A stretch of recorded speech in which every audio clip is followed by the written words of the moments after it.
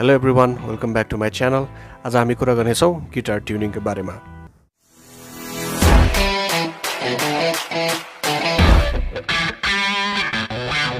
Guitar tuning भन्नाले गिटारको जुन स्ट्रिङहरु छ यसलाई ट्युनिङ पेग्सहरु युज गरेर टाइट अथवा लुज गरी आफ्नो इच्छा अनुसारको नोटमा सेट गर्ने हो। नर्मली स्ट्यान्डर्ड ट्युनिङ प्रयोग हुन्छ। स्ट्यान्डर्ड ट्युनिङ भन्नाले तलको स्ट्रिङ 1 2 3 4 गर्दै गन्दै जाँदा तलबाट E, B, G, D, A अनि E मा ट्युन गरिन्छ। अरु थुप्रै किसिमका ट्युनिङ स्टाइलहरु हुन्छन् जुन चाहिँ गीतहरुमा अनि म्युजिकहरुमा विभिन्न आर्टिस्टहरुले विभिन्न छुट्टै किसिमको फ्लेभरहरु ल्याउनको लागि, प्लेइङ स्टाइलहरु ल्याउनको लागि अनि जुन नोटहरु कभर गर्नुपर्ने हुन्छ त्यसको लागि चाहिँ छुट्टै किसिमको ट्युनिङहरु गरेको पाउनुहुनेछ। स्पेशली तपाईले मेटल सङ्ग्सहरु हेर्नुभयो भने मेटल सङ्ग्सहरुमा चाहिँ तपाईले थुप्रै किसिमको डिफरेन्ट ट्युनिङहरु पाउनुहुनेछ।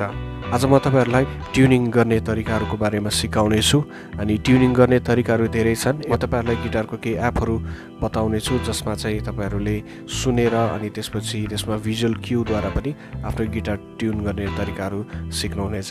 सबैभन्दा बेस्ट वे भनेको हार्मोनियम अथवा कीबोर्डमा कुनै एउटा नोट बजाएर जुन आफुलाई चाहिएको छ अनि त्यही अनुसारले गिटारको स्ट्रिङहरु ट्युन गर्नु चाहिँ सबैभन्दा बेस्ट हो। जुन चाहिँ तपाईको लागि इयर प्र्याक्टिसको लागि तपाईलाई म्युजिकलिटी म्युजिक नलेजको लागि चाहिँ सबैभन्दा राम्रो हुने गर्दछ। तपाई सायद यस्तो ठाउँमा हुनुहुन्छ जहाँ तपाईसँग एप छैन अनि ट्युन गर्नलाई कीबोर्ड अथवा हार्मोनियम केही छैन भने त्यसको एउटा राम्रो उपाय छ।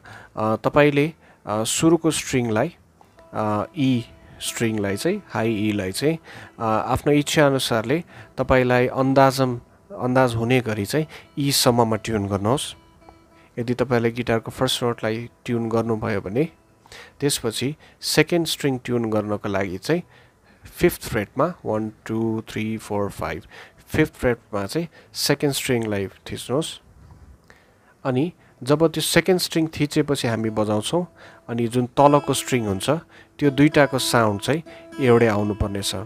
जब साउन्ड मिल्दैन तपाईले आफ्नो गिटारमा चाहिँ एउटा भाइब्रेसन फिल गर्नुहुनेछ अनि तपाईले त्यो ट्युन सुन्नु होला, ट्युनलाई याद गर्नु होला कतिको मिलेको छ छैन त्यही अनुसारले चाहिँ आफ्नो ट्युनिङ पेगमा तपाईले 1 नम्बर स्ट्रिङ मिलाइसक्नु भयो।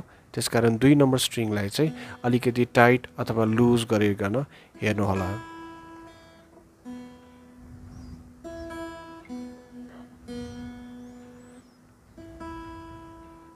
जब स्ट्रिङ मिल्ने छ तपाईले आफ्नो गिटारमा चाहिँ एउटा सिधा किसिमको भाइब्रेसन फिल गर्नुहुनेछ। त्यसैगरी थर्ड स्ट्रिङ मिलाउनको लागि चाहिँ तपाईले 4th फ्रेटमा थर्ड स्ट्रिङलाई प्रेस गर्नु होला अनि थर्ड स्ट्रिङ र सेकेन्ड स्ट्रिङलाई बजाउनु होला। जब तपाईलाई गिटारको स्ट्रिङ मिलेको जस्तो लाग्दैन त्यतिखेर तपाईले ट्युनिङ पेग्सहरुलाई लुज अथवा टाइट गर्नु होला।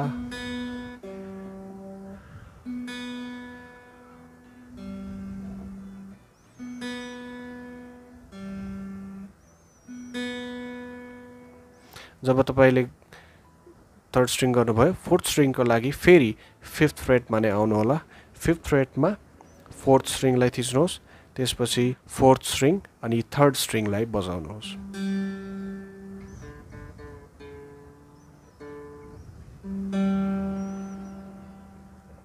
त्यसपछि 5th स्ट्रिङ मिलाउनको लागि 5th फ्रेटकै 5th स्ट्रिङलाई थिच्नुहोस् अनि 5th स्ट्रिङ र 4th स्ट्रिङलाई बजाउनु होला।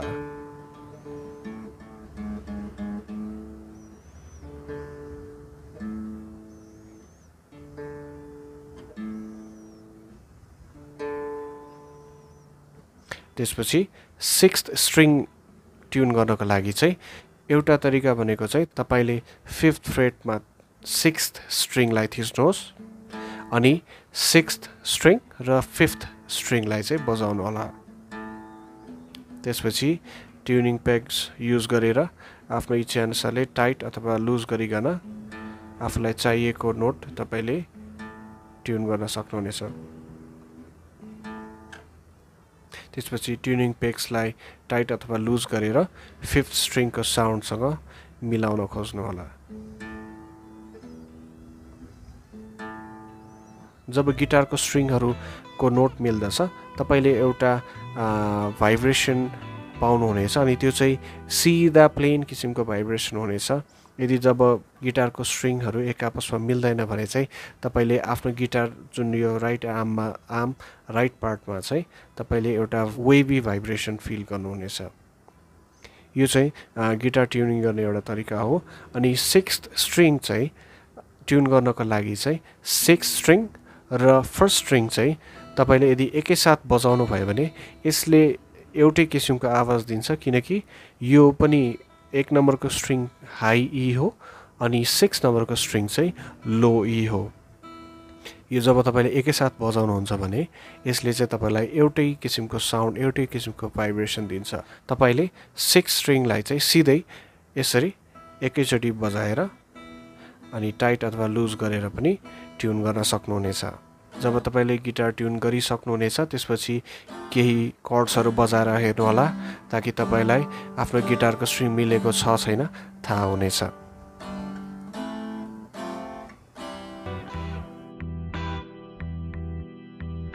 साथीहरू, मसँग गुगल प्ले स्टोरबाट मैले डाउनलोड गरेको यो गिटार ट्युनिङको एप छ। यसलाई तपाईले ओपन गर्नुहोला। मैले तपाईलाई भनेको थिएँ त्यहाँ फरक किसिमका तरिकाहरू छन् अनि त्यो फरक तरिकाहरूमा चाहिँ तपाईहरूले एउटा चाहिँ यो स्ट्रिङमा जुन यो म्युजिकको सिम्बल दिएको छ त्यसमा तपाईले क्लिक गर्नुहोस् अनि त्यसले तपाईलाई त्यो गिटारको त्यो स्ट्रिङको साउन्ड तपाईलाई दिनेछ अनि त्यही अनुसारले तपाईले गिटार ट्युन गर्न सक्नुहुन्छ। अर्को तरिका भनेको जुन यो माथिपट्टि देखिरहनु भएको छ यो भिजुअल क्यूलाई लिएर पनि तपाईले आफ्नो गिटार ट्युन गर्न सक्नुहुन्छ। जब तपाईले यो गिटारको ट्युनर चलाउनुहुन्छ, यो एप जब चलाउनुहुन्छ, तपाईहरुले स्योर गर्नुहोला तपाई अलिकति शान्त ठाउँमा बस्नु भएको छ। हुन्छ, म तपाईहरुलाई पहिला स्ट्रिङ बजाएर अनि सुनेर गर्ने तरिका सिकाउने छु अनि त्यसपछि तपाईले भिजुअल क्यू पनि त्यो साथमा नै फलो गर्न सक्नुहुनेछ। फर्स्ट स्ट्रिङ ई,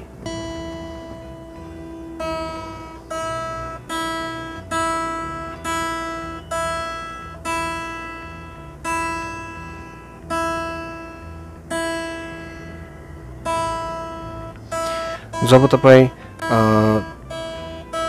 तपाईलाई चाहिएको नोट आउनेछ त्यतिखेर तपाईले ग्रीन कम्पास देख्नुहुनेछ।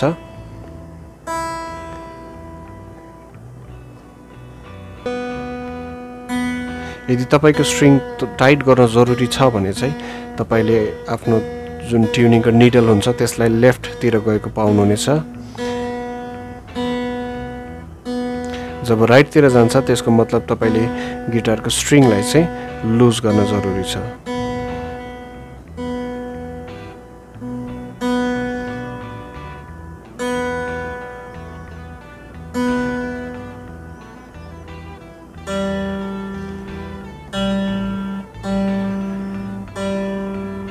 जब तपाईले गिटारको स्ट्रिङहरू बजाउनुहुन्छ आफ्नो ट्युन गर्नको लागि त्यतिखेर गिटारको स्ट्रिङलाई चाहिँ तपाईले केही ग्यापमा बजाउनु पर्ने हुन्छ, नत्र भने त्यो एपले चाहिँ तपाईको गिटारको साउन्डलाई एब्जर्ब नगर्न सक्छ।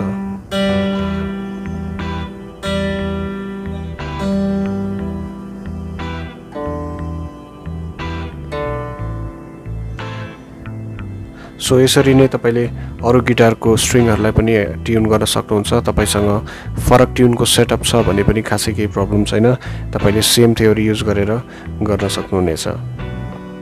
अलराइट गाइज, आशा गर्दछु आजको भिडियो तपाईहरुको लागि युजफुल रहेको छ अनि तपाईहरुले मेरो भिडियोलाई लाइक अनि सब्स्क्राइब गर्नुहोला अनि साथमा रहेको बेल आइकनलाई पनि दबाउनु होला ताकि म फ्युचरमा जति पनि भिडियोहरु पोस्ट गर्नेछु अनि तपाईले आफ्नो नोटिफिकेसनमा ती भिडियोहरु अपलोड भएको जानकारी पाउनुहुनेछ। म यस्तै किसिमको टपिकहरु फेरि पनि लिएर आउने छु। Thank you, C you in the next video.